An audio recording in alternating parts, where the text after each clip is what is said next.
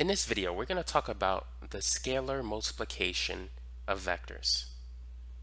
And what exactly is scalar multiplication? When it comes to vectors, here it is. K times V is equal to Ka times the unit vector I plus Kb times the unit vector j. Now you might be wondering, what is this? V is a vector. A vector is something that has magnitude and direction. So for instance, force is a vector.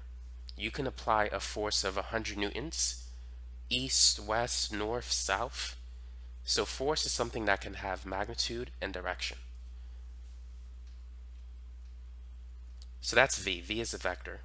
K is a scalar quantity. A scalar quantity is something that has magnitude but no direction. For instance, temperature is a scalar quantity. It can have magnitude. It could be 70 degrees Fahrenheit, it could be 90 degrees Fahrenheit, but it doesn't have direction. You can't say it's 90 degrees Fahrenheit west. That doesn't work. So the scalar multiplication of vectors, what it really is just a number multiplied by a vector. So for instance, let's say we have the vector v, and let's say it's 3i minus 4j. If we put a 2 in front of it, we've multiplied the vector by the scalar quantity of 2. 2 is the scalar quantity. So 2v would be 2 times 3i minus 4j, which will give us 6i minus 8j.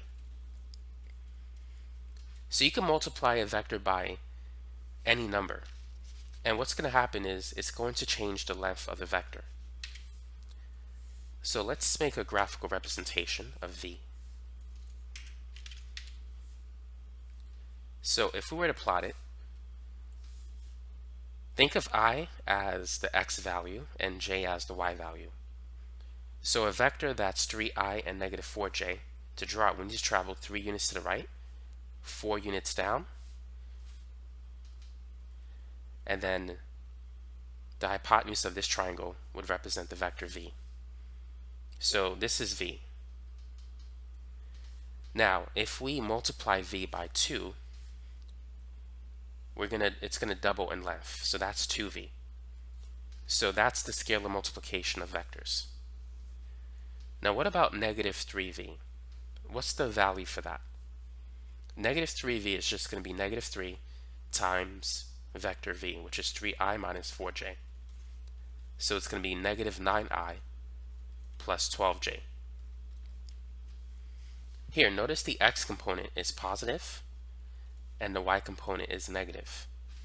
Now, because we multiplied v by a negative value, x is now negative, y is positive. So what's going to happen is the vector is going to change direction.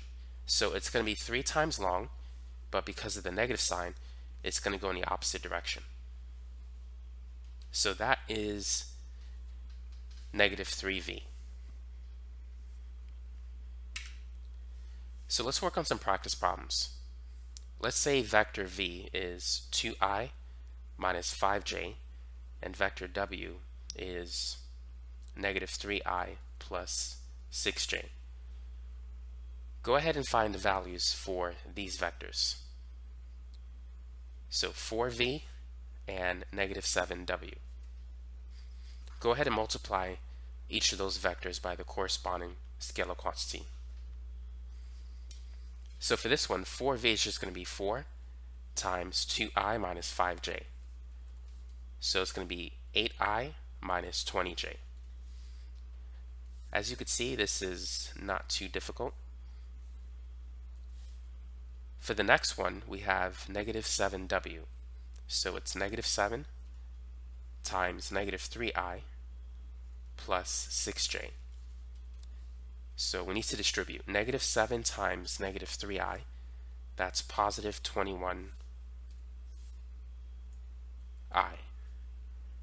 And then negative 7 times 6j is going to be negative 42j. So that's basically it for this video. So now you understand what is meant by the expression scalar multiplication of vectors. Basically, you're multiplying the vector by a number, like 2, 3, or -5.